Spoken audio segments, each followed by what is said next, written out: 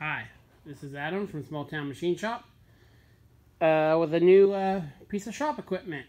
This is a Johnson Model J 10 by 18 bandsaw, meaning you can do a 10-inch round or 18-inch plate in it. It currently has a 110 motor on it, so that's handy. The original coolant pump is gone and just has this electric pump wired in combination with the switch down there, which I'm probably going to redo that.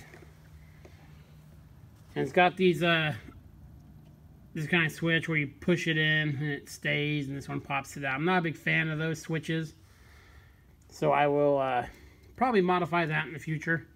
It doesn't have an automatic shut-off switch, and I may try to hook something up like that. It's in pretty good shape. It's got obviously it needs a paint job. Got the quick acting vise. You flip this guy back. It pulls this pin up like that. You push it in. You push that the other way, and it engages with the Acme screw. And then the hand wheel there tightens it. It's missing one of the sheet metal covers, but that is actually fairly common for what I see on these. There's a counterweight there.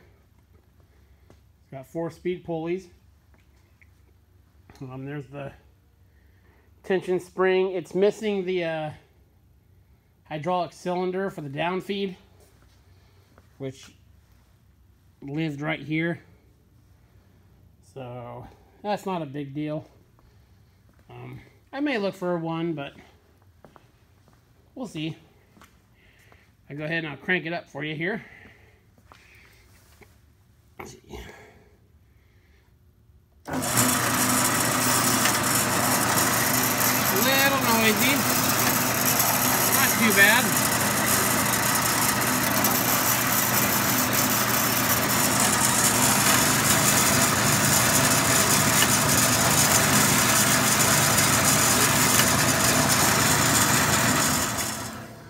As you probably saw there, it has a bent blade.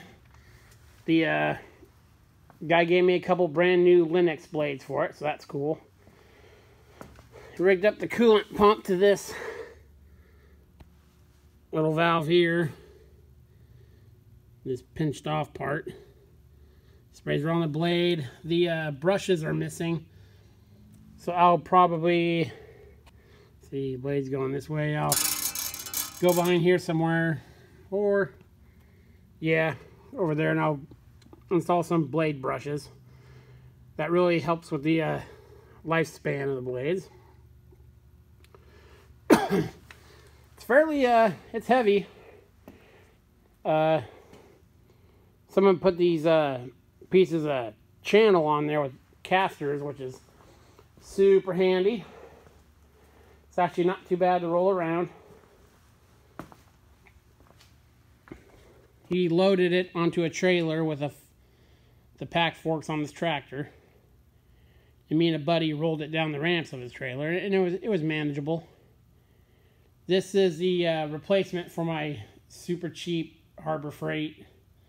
Oh, what are they? 7x10 bandsaws. Those cheap little $200 ones. So this will be a nice addition. I have it lined up with the door, so I keep a lot of my stock in that shed back there.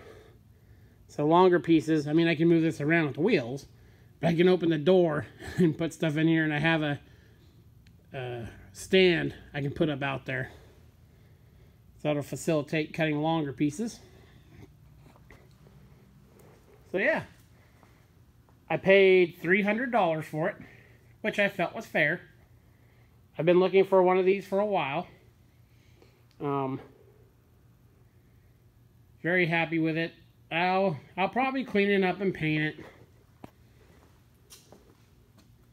Cleaning stuff up and painting it is not my favorite thing to do in the world. It's like the worst part of restorations for me is the stripping of paint and then the repainting. So, but I'll definitely go through, change out the blade, check out all the rollers. You know, mechanically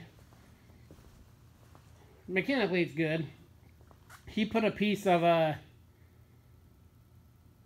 3-inch round in it. It cut it okay. It took a while, but it cut through it with that bent blade. Of course, it wasn't the straightest cut ever, so that'll obviously be the first thing we do.